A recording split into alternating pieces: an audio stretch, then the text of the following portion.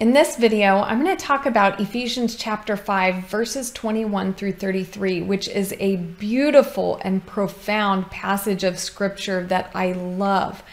But unfortunately, there's a section of it that makes it sound like wives are supposed to be subordinate to their husbands. And so I think there's an interpretation problem there. And actually, that interpretation problem causes us to sometimes miss the beauty of this passage. So let's start by talking about that section where it seems like it's saying that wives are supposed to be subordinate to their husbands. And once we've cleared that up, then we'll be able to see the real meaning of this entire passage. So in verse 22, it says, "Wives, submit yourselves to your own husbands as you do to the Lord. For the husband is the head of the wife, as Christ is the head of the church, his body, of which he is the Savior. Now, as the church submits to Christ, so also wives should submit to their husbands in everything." So when we use that word head in English, you know, for us, the word head can mean the physical head, but when we use it metaphorically, we often mean someone is the boss, the authority. So we say he's the head of the department, or, you know, we understand that the word head carries the word authority. Well, in Greek, that word head does not carry that same metaphorical meaning of authority. It's not used in that way in the Greek that was spoken at the time this was written. So we cannot put our English meaning of head, our metaphorical meaning, into this. So do not read this as the head of the wife is the husband. It does not mean that the boss of the wife is the husband. Okay, so, well, if it doesn't mean that, then what does it mean? Well, in Greek, there is a way that that word head, kephale in Greek, is used metaphorically. So in Greek at that time period, that word in Greek, kephale, most commonly just means head, like a physical head, but it sometimes carries the metaphorical meaning of source or origin, okay? So instead of understanding head as authority over, which we don't have that in the Greek, understand it as source or origin of, okay? And when you do that, this passage is going to just open up into a beautiful meaning that maybe you didn't see before. So, but what about this submission thing? I mean, it clearly says, wives, submit to your husbands. Well, we have to understand that the word submit does not mean, it can mean to submit, like to be, you know, put yourself in a lower position, but it means to give over to the desires or will of another person. So it doesn't necessarily mean hierarchy. It just means that be willing to give up your own desires and will in order to allow the other person to have their will and desires. Okay, so it is saying to the wives, submit, give over your, you know, what you would want. Be willing to defer to your husband, to give honor to what he wants, okay? But it's not actually saying that exclusively to wives.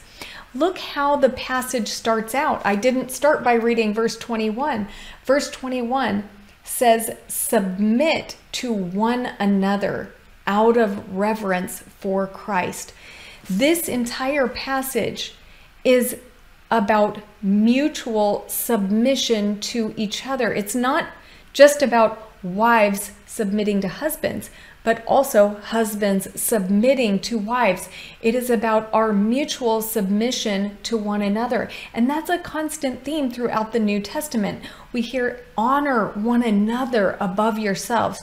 So the idea is that in marriage, be willing to give over to the other person, defer to the other person, consider their ideas and their will as more important than your own. And if both parties do that, it eliminates a lot of problems in marriage, right? So it begins by talking about wives doing that for their husbands, and then it talks about how husbands can do that for their wives. And that's where we're gonna look and explain. But remember, now we're keeping in mind that when we see the word head, we're not thinking of it as authority, but as the source. And I'm just going to put the word source in there. So submit to one another out of reverence for Christ. Wives, submit yourselves to your own husbands as you do to the Lord. For the husband is the source of the wife, as Christ is the source of the church, his body, of which he is the Savior. Now, this is something incredibly profound. Now, how is the husband the source of the wife? Well, remember that Adam was put to sleep, and out of Adam's body, God took a rib and he created Eve. So man is the source of woman. We are not separate beings. God took the woman out of the man. So the man is the source of life for the woman. And in another passage in the New Testament, it also says, well, also now, men are born of women, right? You can't be born into this world without a woman. So now woman is also the source of man. So there's a mutuality there. Woman was originally taken from man, but now man is also born of woman. So, the husband is the source for the wife, as Christ is the source of the church, his body. So remember that it is through Jesus's body broken on the cross, dying on the cross for us, that the church is born. We have been born from the body of Christ, and we have become the body of Christ. Now, as the church submits to Christ, right, we give ourselves over in deference to our Lord, to Christ. And so also wives should give over to submit and have deference to their husbands in everything. And then it goes on, husbands, love your wives just as Christ loved the church and gave himself up for her. So just as it's asking wives to give over and give up for the husbands, it's also asking the husbands, Christ gave himself up for you, so you give yourself up for your wife. So this is mutual submission to each other. It is not a hierarchical situation between husbands and wives. It is a mutual submission. So it says, so Christ, he gave himself up for her to make her holy, cleansing her by the washing with water through the word, to present her to himself as a radiant church without stain or wrinkle or any other blemish, but holy and blameless. Now, this is something, Christ has made us holy. Do you realize that we are holy and blameless because of Christ? Some Christians are reluctant to think of themselves as holy, but Christ gave himself up to cleanse you from your sins and to present you holy. You are holy because you've been made holy. You're not striving to become blameless. You are blameless because of Christ. You are without spot or wrinkle in his sight. So to present him to herself as a radiant church, to himself as a radiant church without stain or wrinkle or any other blemish, but holy and blameless. In the same way, husbands ought to love their wives as their own bodies. He who loves his wife loves himself. After all, no one ever hated their own body, but they feed and care for their body just as Christ does the church, for we are members of his body. For this reason, a man will leave his father and mother and be united to his wife, and the two will become one flesh. This is a profound mystery, but I am talking about Christ and the church. However, each one of you must also love his wife as he loves himself, and the wife must respect her husband.